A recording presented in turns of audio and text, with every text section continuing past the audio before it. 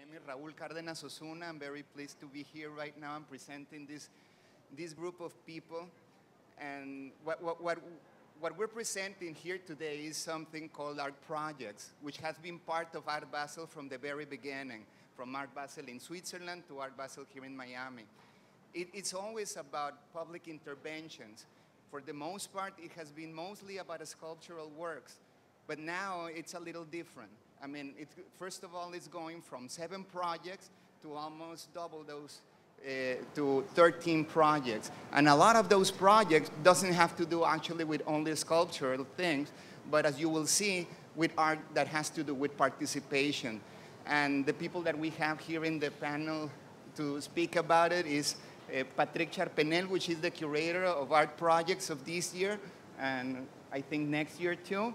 And Cristina Lei, she's an artist participating in the art projects today, and Eduardo Abaroa, from Mexico. So guys, first of all, Mr. Patrick Charpenel, who will give us an overview and an overall of what our projects are this year. Thank you, Raúl. So thank you for everyone that here with us.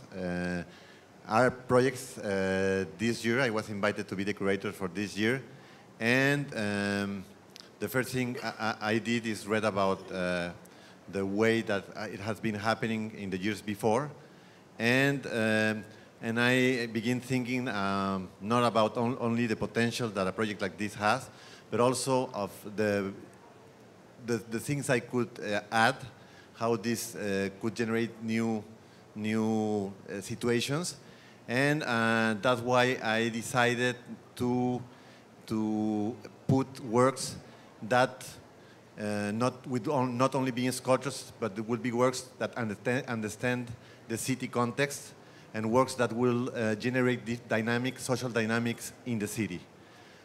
So first, I also decided to try to have a bigger quantity of pieces, and the dynamic, the format of art projects is very particular.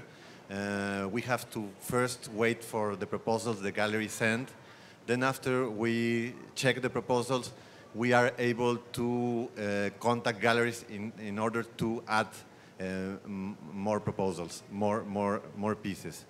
So, so after I got the proposals and I had the opportunity of selecting some of these projects, I began contacting galleries in order to see if some of the artists I like would be interested in sending pieces for this project.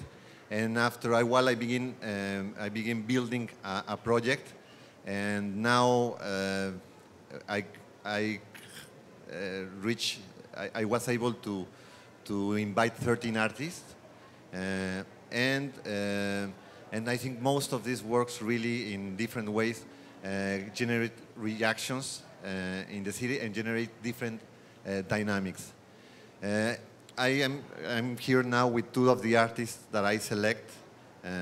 One is a local artist, the only, besides the case of Claire Fontaine, that is a couple, the only women that is participating, and I'm really happy to have you here, Cristina, and also Eduardo Abaroa, which is an artist that I know for a long time. We have worked together in many projects, and he sent a proposal that I think for the first time is using the sea, the site of the beach. And I don't want to talk about the work. I think it should be the artist who does it. But I would like, if it's possible, to open a discussion about the great possibilities that a social and specific context can offer, and how, in your particular case, you were able to deal with it. I don't know if you want to. Hello? Oh. Well, I'm from Miami, and so for me, it was actually the site that Patrick picked between the trees I thought was really perfect for my project. It made it come to life. And my work, a lot of my work is inspired by Miami since I grew up here. I think Miami, you experience nature from a very urban context. It's very artificial, glitzy. The environment here, the landscape is very created and manufactured. So all of those things are background and inspiration for my work.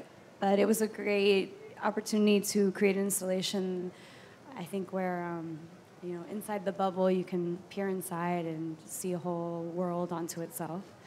And also for my project, this project, I had done a different version of it for the Athens Biennale last summer. So once I started talking with Patrick about doing it here, I wanted to find a connection that would be site-specific to make it work specifically for Miami and for the site. And in my research, I found an event that in 1926, there was a ship called Prince Valdemar, which was a Danish warship. At the time, it was the premier warship, and it was coming to Miami to be a luxurious hotel, which I think is funny, because now South Beach is still all about luxurious hotels. And the ship capsized in the harbor and blocked trade from coming in or out, and it's considered to be the symbol of the first real estate crash in Florida. So for me, it was like a perfect reference of just imagining all these luxury goods washed up against the shore and how it would be overgrown by nature, and it relates to my work. So that's the inspiration behind it and how it came together. So. Only so you can... Cristina made in the Collins Park. Yeah. This like igloo. Yeah, it's a greenhouse in a geodesic dome tent. So it's very visible. It's a very important site here in the Miami Design District, not Miami Beach District. Mm-hmm. And so only because the image is not there. The images you are seeing in the monitor, it's things that are related to the idea. It's not exactly the same works and the same artists. Some of them are in the project, but I will ask you if you can to go and see the Cristina piece in Collins Park. So, my turn. Yeah. Hi. What I tried to do in this project is to utilize produce something that is already integrated into the landscape. And one of the things that I saw was possible is these parasail rides that are very popular in most beach resorts. We have them in Mexico, we have them in Veracruz, we have them in Acapulco, in Puerto Vallarta, which is the first place that I tried to do something like this. For Art Basel Miami Beach, I am proposing a series of parasail rides for the people who assist to the fair. I think that a parasail ride is really safe, but also it has this thing of getting to that you do something that you don't do every day. And my proposal was, as you may have seen behind me in one of the images, is to give this parasail a caption that we have a parasail ride for each day of the week. So we'll have 7 parachutes, one for each day of the week. Art Projects is going to be open for 3 days, so we're having Friday, Saturday, and Sunday. My idea is basically that it's a very public place designed on the parasail ride, usually full with some kind of publicity. And for me, this was an opportunity of making a statement about the passing of time. Sometimes when we think about these parachutes, we think about leisure, but also, in a sense, the thrill of being in a parachute, be it this one or a parachute that falls from the sky, is that time for us may end in the process. It's some sort of risk that we're taking in which our days may be somehow numbered. And that is the irony for me with this piece. Also thinking about the idea that a tourist basically what tries to do is forget the day they live in. So when we're in the beach, we don't want to know if it's a Monday or a Tuesday or a Wednesday or anything. We just want to forget about this constant these constant names that we give to each day. And this because I don't want to be too long. Please tell me. No, Phil, please. And this, for example, for me, is interesting that to think that every day from now on and before us can be either a Monday or a Tuesday or a Wednesday, and that it is already stabilized. It's not going to change. From 100 years from now, we already know if some day is Tuesday or some day is a Monday, and it's somehow completely stabilized for us, no? It's a past. It's something that is almost written in the sky for us because we already accept it as a reality and seldom question this standard that we're using. It would be interesting to have a no-name day, for example, and a day that doesn't have any kind of astrological or, for example, the days that we have in Saturday is because we are naming Saturn, the god of what is it? Saturn is it's a Roman god of I think it's the sky, no? Is it? I forgot who Saturn is, but anyway. In any way, my idea was sort of ironic in a sense that everybody supposedly knows that information, but to those who might forget it, we have a reminder on the parachute. So I would like that the people that are using the parachutes, the parasails, which is the actual name of this device, when they use it, they have an interesting experience, and I hope that many of you who haven't done it try these parachutes during the next 3 days. One thing, guys, I mean, it has always been very important, and I know from your work, the action of participation and well, also the integration into the context in the way, well, who more than you to know the context of Miami, you being from here. But then aside from that, what are the other artists and how do they integrate into the context of what's happening in the art projects this year? Specifically because you're going, I mean, you have almost you're almost twice as more artists than other times, right? And a lot of them has to do with these situations and with things activate and happen in the community, right? What are those things that are happening? For me, it was very important that people that go and begin walking in the streets and trying to find all the pieces, I think if you have only 4 or 5 or 7 pieces, as it happened before, it becomes maybe funny, but I don't think there is really a whole experience that you can have when you're dealing with different parts of the city, with different specific contexts, urban and social context.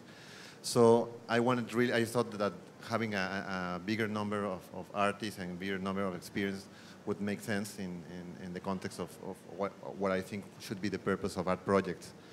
But only because we were talking a lot about many things, but I would like quickly to name the artists that were selected. There is in order. There is Eduardo Abaroa, who is presenting the parasail. There is Carmelo Bermejo, who's the last Sunday will be doing a fire burning text that says recession. So it would be at the end of the fair. I think a very strong statement about the social situation, economic recession. There is a Clairefontaine text with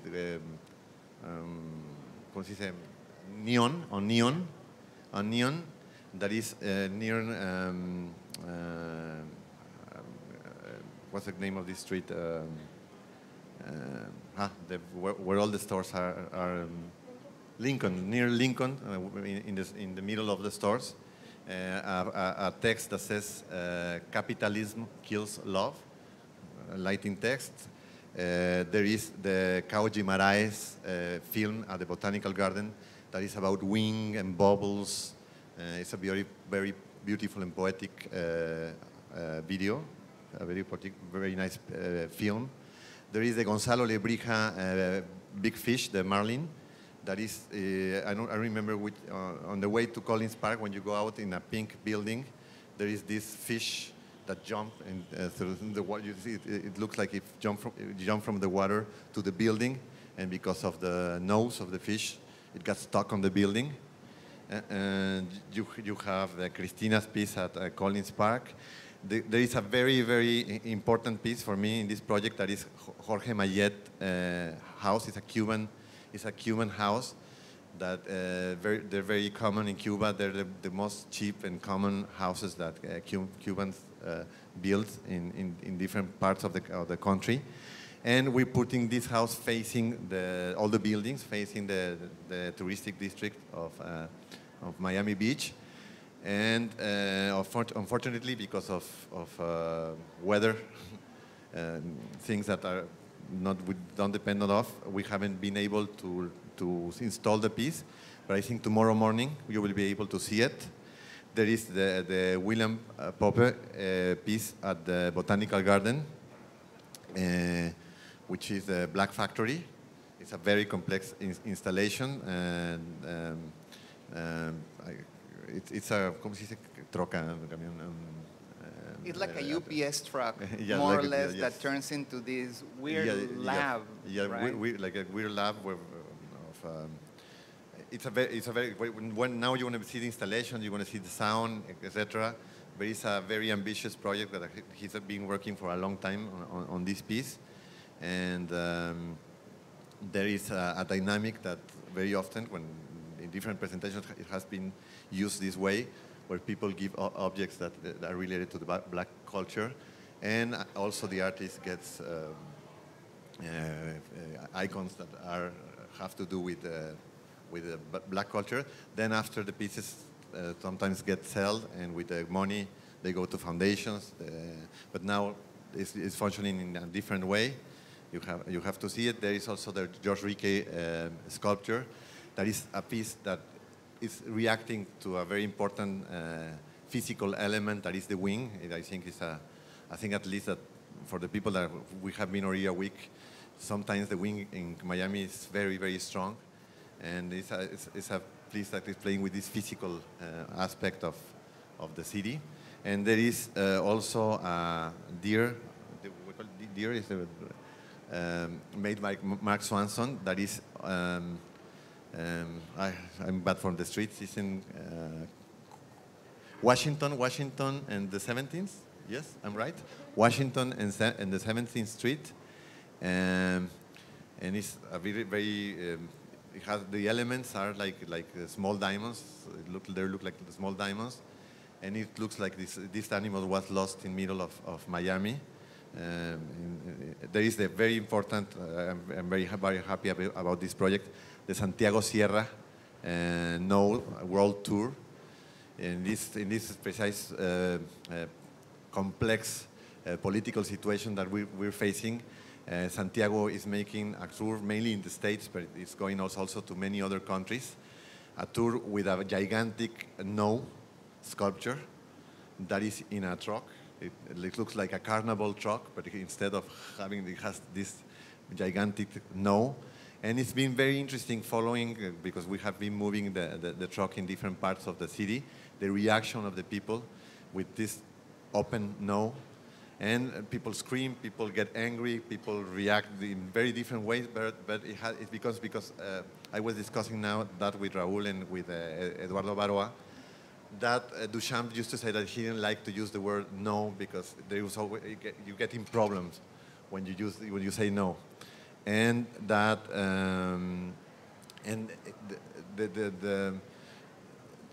when you say no, I think that there is to begin, it's a very strong reaction to many things, and when it's so open, it becomes very personal. Everyone has a different reason to say no. So it's been very, very interesting, like following the piece in different sites of Miami. There is also the Riquet Tariabanilla performance that will happen tomorrow at 8 at the W Hotel. That will be, Riquet has been collecting for many years political T-shirts, and from every part of the world. And these political T-shirts, they can be like against war or against a country or political system, and he's making a fashion. What's his desfile? Fashion. Yeah, catwalk. Catwalk, a fashion in the W Hotel, where students will be wearing these T-shirts in this very fancy hotel, in this very fancy context. And the last piece is a Franz West bench sculpture, a very big one, that it was for the first time installed in the beach. And it's very funny because it's made in fiberglass, and people are really using it as a bench, or boys, they play on it. So it's, I think, the right context to place a sculpture with this form and with these characteristics. And I really love the way that it's integrated. It's functioning and how it integrates very well this touristic side of the city. This is a question for all of you guys. I mean, from site-specific to thing that has to do with this performatic aspect of the work. How do you guys deal with the surprises that happen with the reactions of people when you're just about to open your work? I mean, for the first time, you're going to show the parasailing tomorrow, right? At 10 a.m. I don't remember the name of the beach, but and yours has been open already? Yeah. But how do you prepare and you measure up to see what's going to happen and those kind of things? Well, I think it's exciting once things become alive and then have their own life. I mean, I think once a project's done, you kind of just wait and see what happens, not so much project exactly what you think. But it's, I think that the best thing is when people engage the way that you want them to. When people are really looking and getting down and spending time, I think, and I think watching people just be on their daily errands and having to go through the park and then coming across it and having an experience, it makes me excited about it. It's what I had hoped for. So. Because there's some aspects in which, I mean, I remember the one that the work that you presented here 9 years ago, the agro corrido performance. Right? You practically, if people don't participate, it's painful for them. You keep on singing, man. Well, yes, I think that accidents are a big part of art making. I think it's not only art making. If we think about evolution, there would be no evolution without mistakes when you copy from one organism to the next. So art making is mostly a way of understanding how to make your mistakes productive, in my view. Of course, accidents in the case of the parasail thing are nothing that we really can wish for. But of course, this is very safe. But in a sense, it wasn't planned for example, this wasn't planned for Miami. This was planned for other beaches. But when we had this opportunity of proposing to Patrick some works, we said, hey, Miami is perfect for this piece. And even though it took a long process of negotiation with the people who make this parasail business in Miami, eventually we had more than we bargained for. But I think that the parachutes look great. Now, when it comes to the participation of the public, it's precisely this surprise that makes it interesting. Most of the time, when one makes a piece like that, in my experience, you can imagine what people are going to do. But many times, people want to, paradoxically, sometimes they try to make the project fail. I don't know why. And sabotage. Sabotage. I mean, sabotage is a big part of the fun for some people in participating works, and this has been like that since Capro. I have read, of course, I wasn't present, but I have read that Capro or Joseph Beuys, when they made participation pieces, it was nothing like you're free to express yourself. And no, it was a program that you had to fulfill in order to participate in a work by Capro or Joseph Beuys, to the point that they seemed like some little dictator telling people what to do. And in a sense, what I'm trying to do is a little bit less intrusive, and I think that other artists have generated similar positions, in the sense that I think, for example, that in a parachute ride, some people are scared, some people are exhilarated, some people might forget about what is written. Most people that ride the parachute as it is, they don't care about what is written in the parachute. No, they forget about it. And my interest in this work is that while you're flying in the thing, you have your own experience, and I'm interested in that indication of that moment of somehow losing yourself for a second. When I've done some parachute rides, and it is interesting because sometimes you want it to end really quickly because you're scared, right? And sometimes when you're having a good time, you just want to keep on, no? And you forget about time, and this is important for me. I've been thinking about the implications that a piece like yours, which is a kind of calendar, can have in a touristic resort. Because as you were saying, people try to forget about time because you come here to relax and to forget about responsibilities. But the moral implications are really, it's something that amazes me. Because when you then remember what day of the week is and maybe what is the time, then there's a lot of implications of what am I doing here? I have work to do, someone is waiting for me. There are sort of implications that is very funny to make this reaction in this specific context. So I was really amazed to just to hypothetically imagine what will be the reaction of many people that will be not only in the parasail but also in the beach, seeing the day of the week. So I find that very interesting. I'm sorry, guys, but talking about sabotage and participation, and sadly about sabotage and participation, I think our time is through, right? So well, thank you, guys, and that's about all we've got. Thank you.